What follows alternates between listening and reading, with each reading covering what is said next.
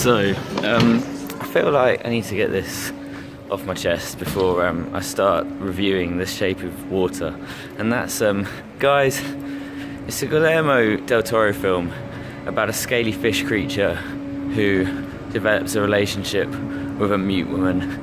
It's a weird film, like, it's got a fantasy premise, it's a bit odd, and I kind of feel a fair amount of the things that I've heard potentially in criticism of the film, maybe they weren't expecting it to be what it is. So just bear that in mind. On with what I actually want to say about the film. I can massively see why this has been nominated for so many Oscars. The film is absolutely beautiful. Like, it's incredibly well shot. It's, you know, the premise is, well, it's a fantasy story, so it's in some places a bit odd.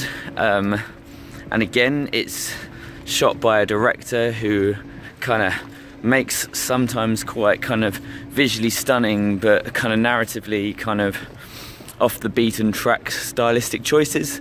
So therefore some of the scenes and some of the bits that happen in it are a bit weird, and you're gonna probably just gonna have to go along with it, like go, okay, right, that don't understand that bit, but just keep with the story. If you can do that, I think you'll really love it. Honestly, it's got a really beautiful soundtrack, and the performances from the actors are incredible. Sally Hawkins is brilliant.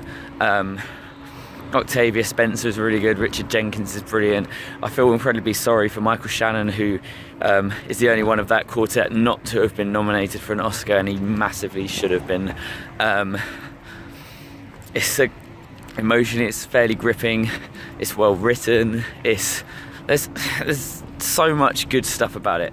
I think there's one thing that would maybe make me think that it's probably not going to win Best Film at the Oscars, and potentially the thing that kind of seems to let it down is that the whole film, the first hour and a half, happens at one pace, and then the last half an hour happens at a completely different pace, almost like it's been fast forwarded, and it's a bit like they kind of rush it, and it makes it feel like the conclusion of the film, having been kind of well put together, just feels a little bit flat and a little bit like, oh, well, like as in there was something a little bit missing.